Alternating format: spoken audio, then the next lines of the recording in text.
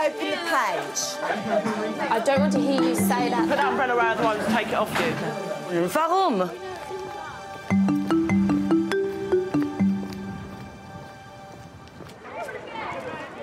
Anna Clark's about to face one of the toughest tests of her career. After just a year as head of languages at Grey Court School in Richmond upon Thames, she's about to conduct her first performance management observation on a teacher 20 years her senior. Habt ihr verstanden? Gut.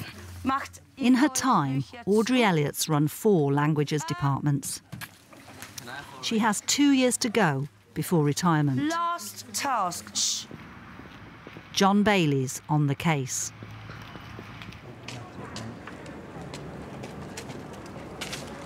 Just tell me a bit about you and her. OK. Well, Audrey's far more experienced than I am. She has been a head of department before, which makes it even more difficult, I feel, for me as a new middle manager to be observing her and giving her feedback. Yeah. And I'm not sure whether there are a lot of people who feel the same as me, but it is very difficult if there's somebody who has a lot more experience than you to be able to sit in that chair and... The key thing is that you have a professional conversation around the points that you and she have identified. If you hang on to that, that's the kind of golden thread of the observation. Yeah. Grey Court's focus is GCSE CD borderlines. So, wir werden hier anfangen. Audrey's targets, agreed with Anna, include ensuring the maximum engagement of pupils and concentrating on questioning techniques. Okay. Hallo, ich wohne in einem Reihenhaus. Audrey has a mixed ability Year 10 German class of 32. In terms of the balance between teacher-led and student-led, what's your hunch about it? Possibly leading to slightly more teacher-led. There was a fair bit of it that was the students working on their own, but a lot of it was teacher-led. OK. Sehr gut. Und seit wann wohnt Maria hier? Seit wann wohnt sie hier? Seit 2 Jahren. Seit 2 Jahren. Sehr gut, ausgezeichnet. Was hätte sie gern in ihrem Haus? Was hätte sie gern in ihrem Haus? Sie hat schon eine Sauna und ein Schwimmbad. Was hätte sie auch gern? Ja. Ein Freibad im Garten. Ein Freibad im Garten. Also, sehr gut. I noticed that lots of the questions were single questions. Wie viele Zimmer gibt es unten? Teacher asks a question, student gives an answer, teacher turns around to another student and asks another question. Yeah. So if you got the answer right, or if you passed, you were kind of off the hook. So I wondered about the level of pressure that was being created by the questioning. I mean, I thought they were confident in answering. Billiger. Aber vielleicht auch ein bisschen gefährlicher. Ja. Und am Ende wäre. Werde. Ausgezeichnet. Very well done. Good. Excellent. There were very few children who did not want to answer, which I think is a good thing, because obviously the atmosphere... Yes, and they were under pressure from the observation as well, weren't exactly, and have so many of them who were happy to respond and who did so well, I thought was a really good indicator that her learning environment is a very positive one. Du bist Dieter und du bist Maria. Also. Wie viele Zimmer hat dein Traumhaus? 8. Das heißt... Mein Traumhaus hat ein Wohnzimmer, ein Esszimmer und eine Küche im Geschoss. Was hast du im ersten Stock? Im ersten Stock habe ich eine... Under the engagement heading, is there anything that you would like? I mean, I'd be interested in hearing what she thinks. She would be the one that would be able to comment on the level of engagement, I think. But as far as something that she could develop regarding that, I don't really know. OK, so we ask. Yeah. Or rather, you ask. I'm just going to watch. Yeah. Could you please work together? And in 5-6 minutes or so, I'm going to ask you exactly where each person would consider their Traumhaus to be, OK? 5 Minuten. Work together, read through.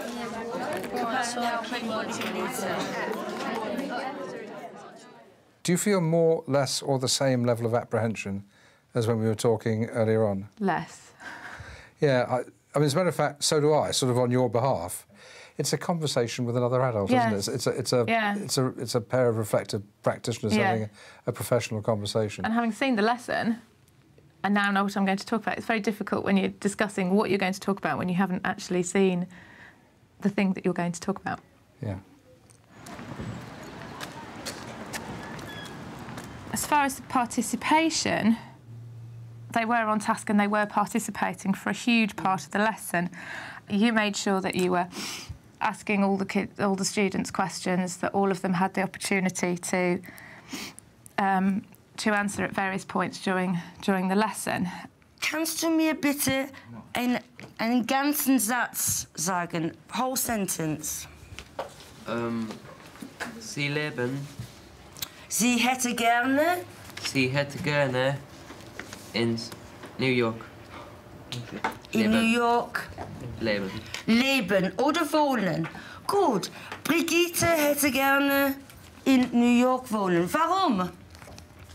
Warum möchte sie gerne in New York wohnen? Warum? Jemand? Nein, zu schwierig? Why? Why would she like to live in New York? Seb, probier mal. Because Es wäre... I'm not sure. Anybody. Is there anything? I mean, how did you feel? Were you happy with the level of participation that you felt was going on in the lesson? There were one or two students who, I think they get a little bit shy and they say that they haven't done whatever you've asked them to do, and they use that as an excuse not to perform. And I need something to bring those particularly shy children out to speak, just to raise their confidence level. Ik woonde schon immer in Liverpool leven. In Liverpool. Warum? Ik is...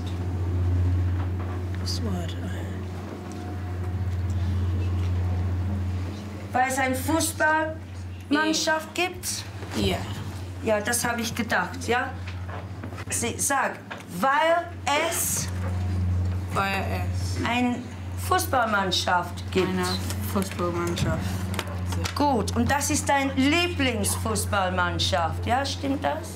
Your favorite, okay. Where's Sam?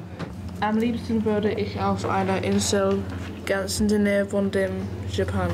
Es wäre natürlich schon als hier, aber dafür viel gesünder. Mein Inselleben irgendwo im Atlantik, über viel warmer. Excellent, well done. I mean, one thing it could have been worth mentioning there would be to do with why you have to be able to justify and give opinions about things and actually link that back to the GCSE criteria.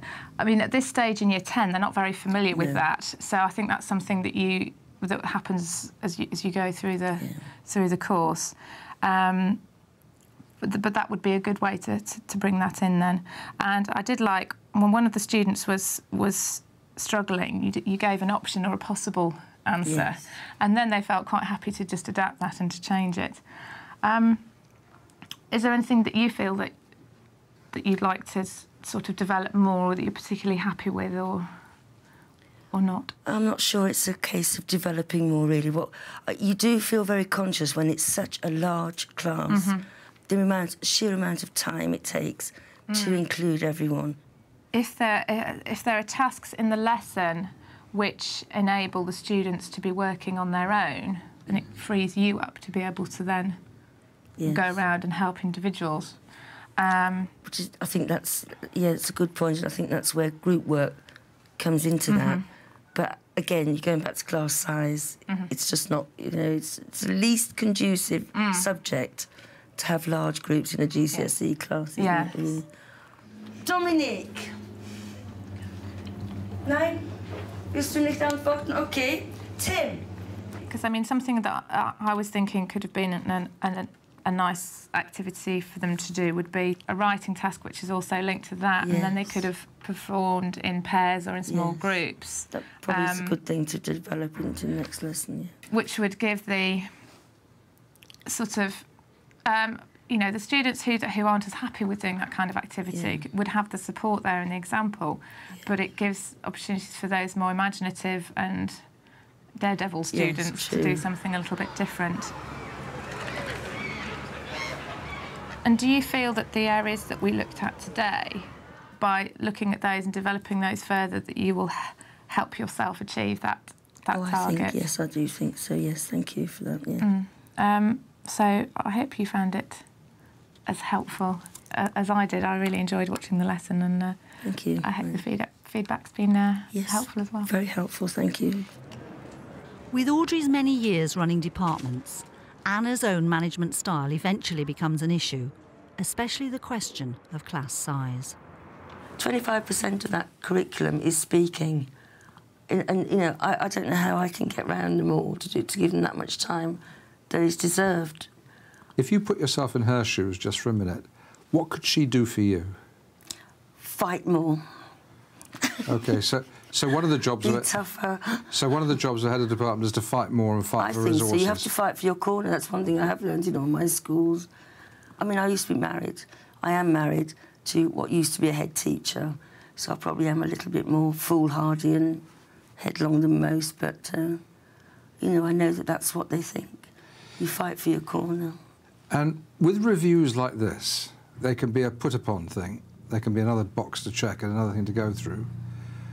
Or they can be a really useful opportunity to have a professional discussion. Yes, I think so. You're stuck with these big groups. What can you do about it? Yeah.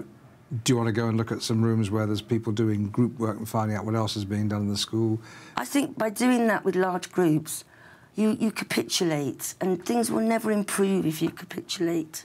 If I'm finding out fantastic ways of dealing with it, then people are going to come to me and say, oh, we can stick another 3 in there, no problem. And I know that might sound very naive, but we're not helping those children, and we're accepting it.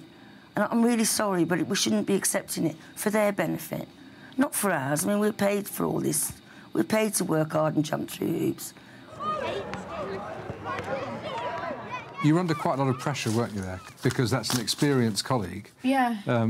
Who's got really strong views. Yeah. One of the things that we were being told in code was head of department must fight for more equipment, time and space for their department, and then they might get a bit more time of day from me. That's probably putting... That might be putting it a bit strongly. That was partly what was going on. Yeah. Yeah. Well, I think... There's only so many times you can ask things and be told no. Yes. And there is a point when I have complained about things and I've just been told no. And I think I'm very much of the opinion that if that happens, then you just get on with it and you make the best of it. An aspect of being a head of department is you're between a rock and a hard place. Yeah. Because what's your primary unit? Is it this team that you're building to make an excellent department? Or is it building the school as an excellent school and impressive in national terms? Yeah. So those are big issues, aren't they? Yeah, very. Ones which I don't feel I can quite come to terms with and today.